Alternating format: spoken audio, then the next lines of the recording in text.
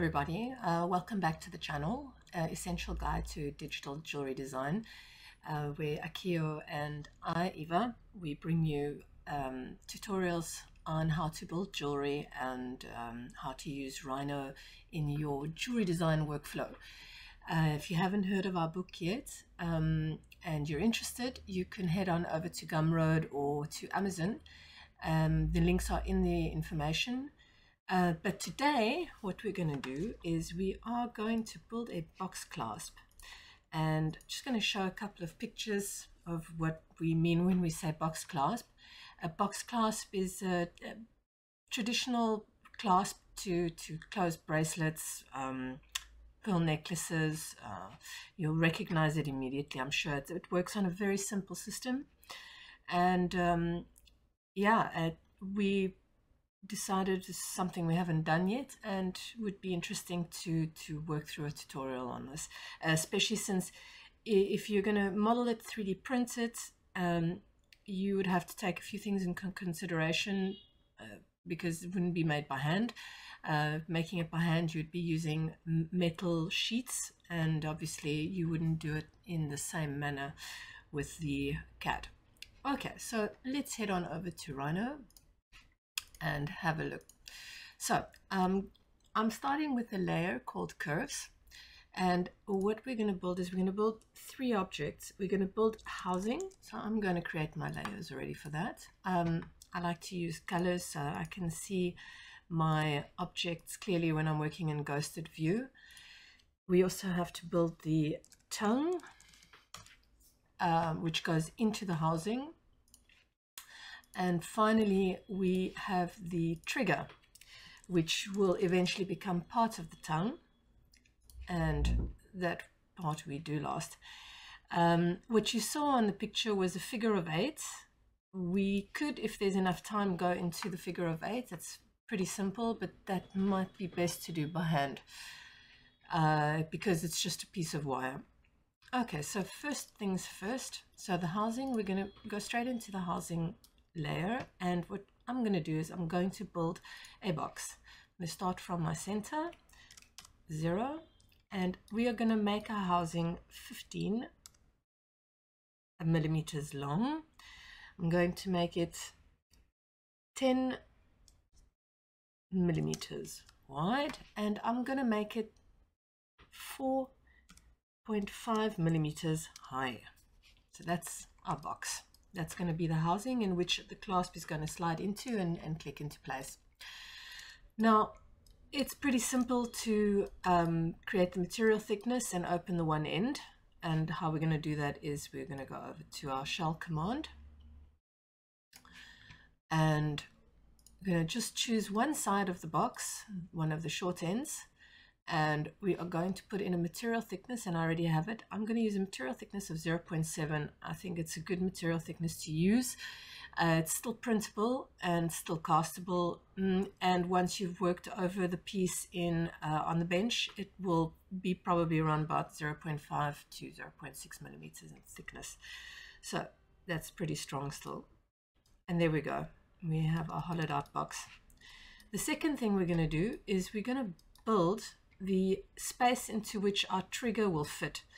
And how I'm going to do that is I'm just simply going to build another box. I'm going to build it from the center point and put my O snaps on. And this box is going to be 2.5 millimeters wide. And no, excuse me, I gave it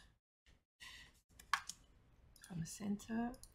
We need 4 millimeters long and 2.5 wide, so I need that depth, and the height is insignificant. It's just high enough so you can bullion that out. So let's bring that in, and we're going to pull that through into our clasp. We can even extend it a little bit longer. Okay, and we're just simply going to bullion that out. And there we go. There we go. The box housing is done. Okay, so what's next? What's next is the tongue. So for the tongue, I'm going to go into my curves layer, and I'm going to go into the front viewport, and I'm going to build a rectangle. So I'm going to go from the center point again, because I'm always using the midpoint on my box as my reference, and I'm going to just pull that curve out so that it kind of fits neatly into the box with more or less the same amount of space. If you had to do an offset, you'd have a pretty even thickness of around about 0.9 millimeters.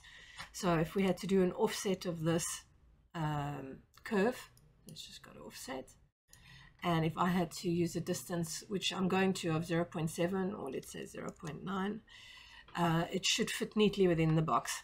Okay, but we don't want a distance of 0.9, we want a distance of 0.7, and we don't want that quite yet, because what I'm still going to do is I'm going to round the corners of my curve, my rectangular curve. So I'm just going to use fillet corners, and I already have a pretty neat fillet here, but I'd like it to be just a tad bit larger. So it's a bit rounder in the end here. We could even try 0.55.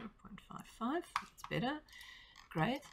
And what we're going to do is we are going to explode this curve, and I'm going to delete that bit at the end, so we just have an open curve, and I'm going to do some editing on this curve. I'm going to use the end point here, pull it in so that it's about 2.5 millimeters away from the housing, and the other one I'm going to take the end point, pull it in, but this time I'm going to raise it slightly, because what we want is we actually want there to be an angle, and as you can see, that angle's not enough. So what we're going to do is we're going to join all our curves together again.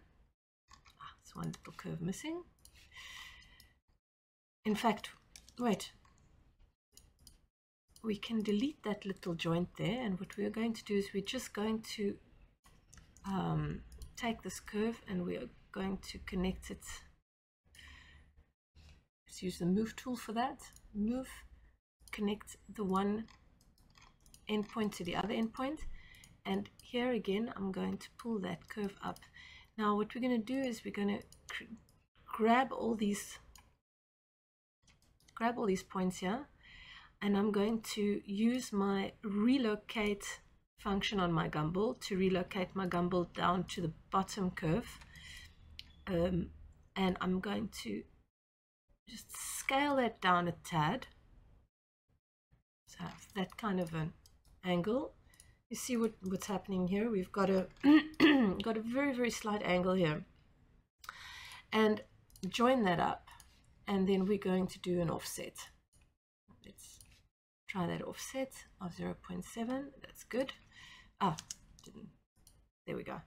So let's take that and move it down so it fits neatly inside our box. Okay, that's looking good. And the next thing we want to do is we want to extrude that. Before we want to extrude that, we want to close it. So we're just going to put two end lines on to create a closed curve, and bring our curve into our housing and extrude it using the gumball.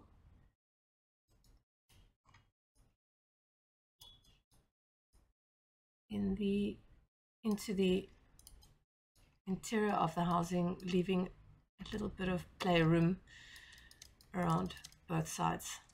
Okay, great. Now what we want to do next is we want to cut away a bit off the top here. Now you can do that either way, which way. You can either take your end cap, end surface, and you can bring it in slightly and down, or you could just use a cut plane and cut it away. But I'm happy using the subsurface selection tool. So there we go. Now what we want to do next is we want to create, and actually this is, I'm still going to bring the top part of the tongue in a bit. It's just standing out a little bit too much. So the next bit is a backplate for the housing, a backplate into which the tongue is attached and gives it some sort of stability and strength when you use your trigger and pull the clasp out. To do this, again, we're going to use the box tool, and I'm just going to go straight into my tongue layer, and this should be just a little bit bigger than the housing.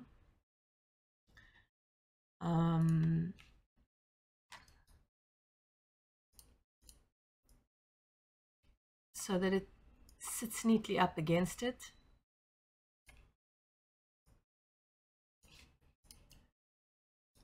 See, there you got a little bit of room for play. That's good. What we're probably going to have to do is bring the top out of that tongue in again. So I'm just going to hide that for a moment, and we're going to bring this in even more. I'm going to bring that in around about there. And you'll see why later, why that needs to be not too close to this backplate. And we can just bullion that together to the tongue. So there we go, that's a bullion. So now if I switch the housing off, you'll see here you have a little gap. That gap will be very important because you need this tongue to squash down. And when you send this kind of a 3D part to cast, you might lose the subtlety of this space, this gap. You could just saw through it to open it up again, but you do want to take care there with that little bit of play that you need. So finally we want the trigger, and the trigger is going to fit in neatly into the space over here that we cut out of the housing. So again we go to the box tool. Wow, the box tool is very handy, and we made it 4 millimeters last time, or 4.5 millimeters if I remember correctly, by 2.5. And the height, well, the height, it's going to need to be fairly high. You want to, first of all, you want to bullion it into your tongue, and second of all, you want it to not fit perfectly on the edges. You want there to be a little bit of room for play here as well. So there we go. Okay, so let's have a look here in ghosted view in our perspective. Switch the housing off. See, there we go. It's will bullion on nicely.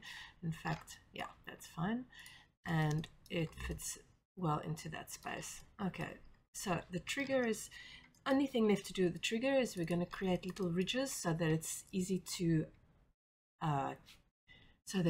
stick off the fingernail in and push this little clasp button down, this little clasp trigger down. First thing I'm going to do is I'm just going to do a little chamfer on the first and last edges, and in between that I'm going to do a little scallop, and to do that I'm just going to create a little circle, and we're going to duplicate those.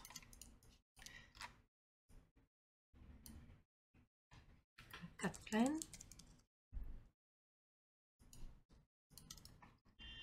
and we are going to trim this all, and trim the bottoms away, and trim that away, delete that cut plane, and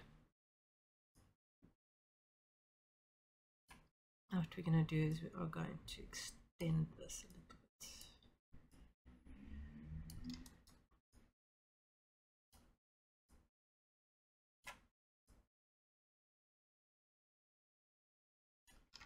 Okay. Just so that we're just going to cut these two pieces out here. So if we go in and do an extrusion here now,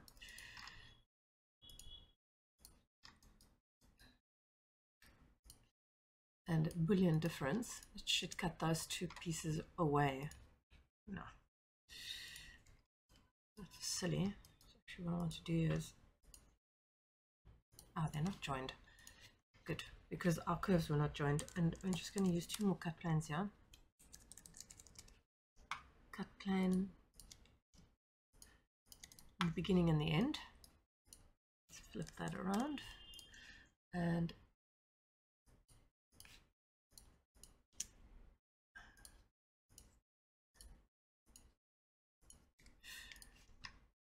let's just do a split. There we go. And with this, we are going to do a difference, Boolean difference again. There we go. Okay, so there's our little class bridge. Okay, so if I switch the housing off, what we could do here now is we could Boolean the tongue and the trigger together. And there you go. There's a little box clasp. Very simple. You could go one step further and you could create the figure of 8 clip on the side. That's fairly simple. If you figure clip. Don't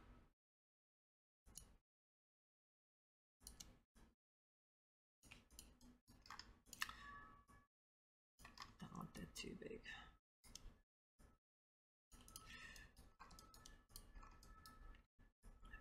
Come out a little bit, build a little cylinder.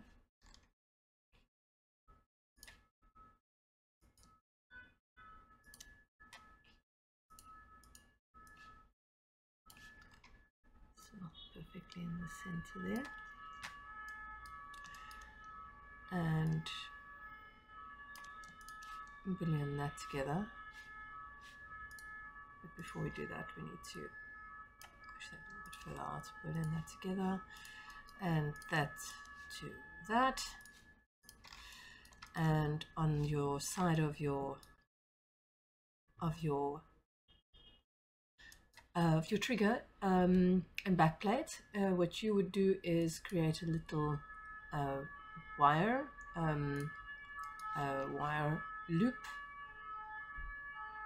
So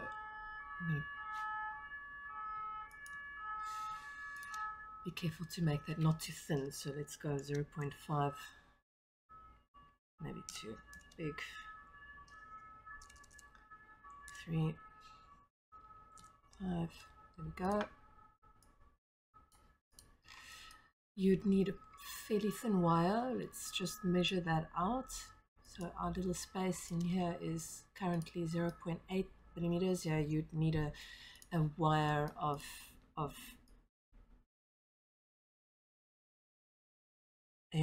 a wire of at least 0.7 thick, and that wire will run through here and will become your wire to close the figure of 8 clasp. So for this you can create another rectangle.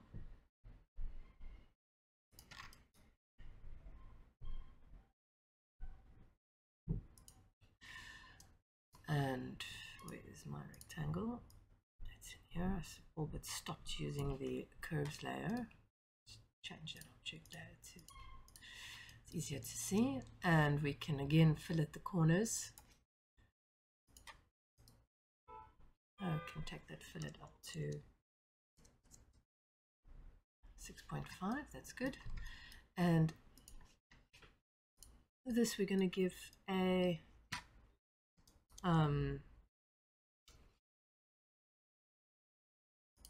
go back again to Cage Edit, bounding box, and 6. I see. It's my fault. What we want to do here, and there is not enough points.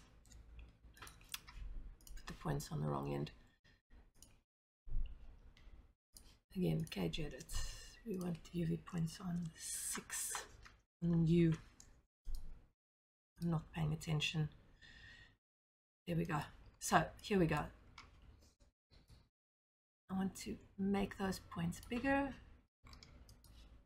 It changes to back view.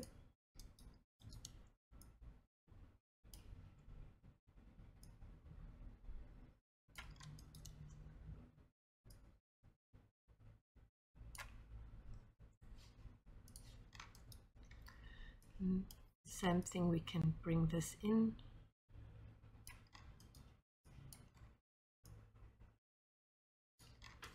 Okay.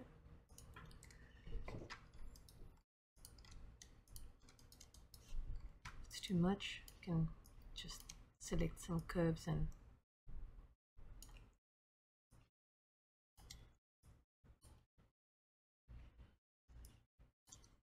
needs to fit at least over.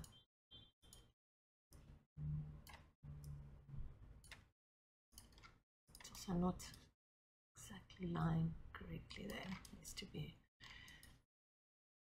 Okay. We're going to give this a thickness of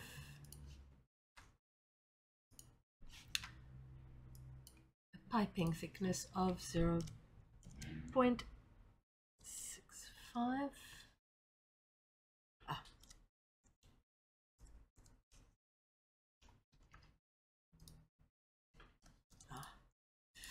Let's rebuild that curve first. Okay, so we got your 34 points, and let's bring that down to 25 points, and we can go a little bit further to 15 points to simplify that curve. Okay, and let's do that pipe again. We should have a little bit less hassle this time. 0.6.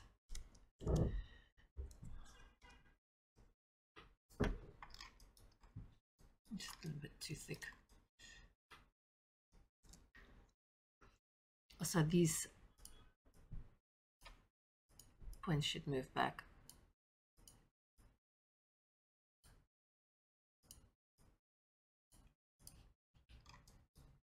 Let's do it again. 5.5 this time.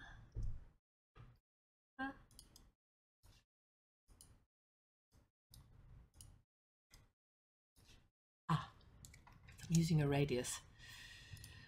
We want a diameter of 0.5. There we go. Well, let's actually make it, now that we there, let's make it 0.65. It's probably a bit thicker. That's good. Okay, that's great. If you want to, you could go ahead and modify the points a little bit. Oh, well, in my case, I didn't have Rhino history on, so it's not going to help. Unfortunately, if I had wanted to change the diameter now of my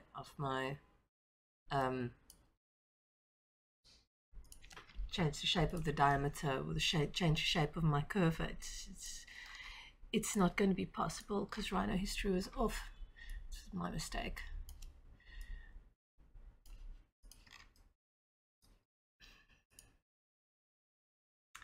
So what we're going to do is put record history on. We're going to repipe that with record history this time. And now if I go and change a few things on my original curve, like the shape in the center here, just bring that out a bit. There we go. And my end curve.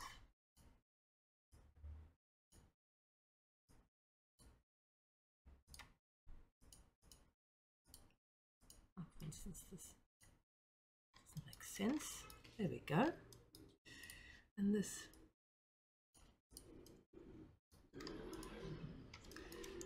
we use a little bit of cage editing again here.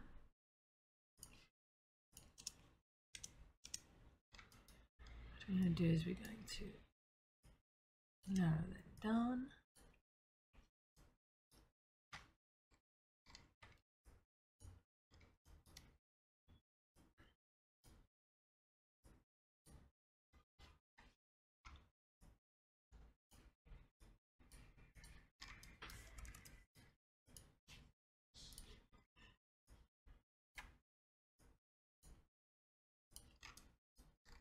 There we go.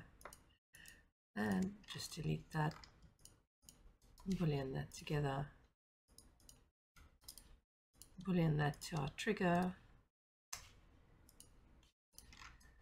and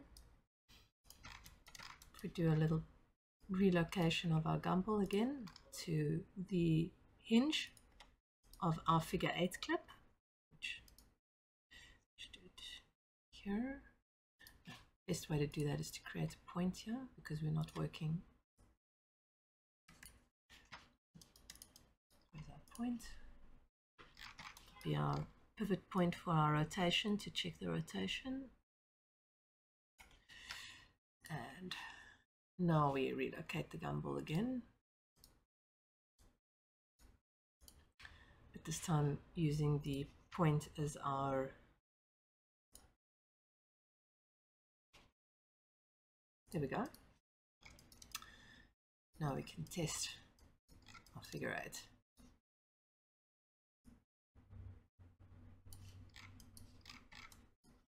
Go.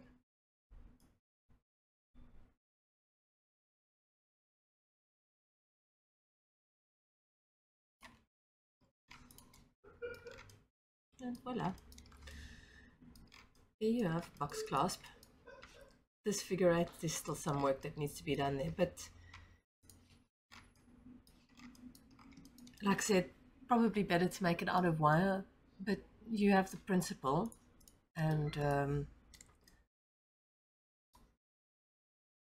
I hope you enjoyed that tutorial. And we are working on bringing you more. It's just been very busy since the beginning of this year. With teaching and with projects, and we hope to bring you more than we've brought you the beginning of this year. But hope you enjoyed it and have a super day. Cheers.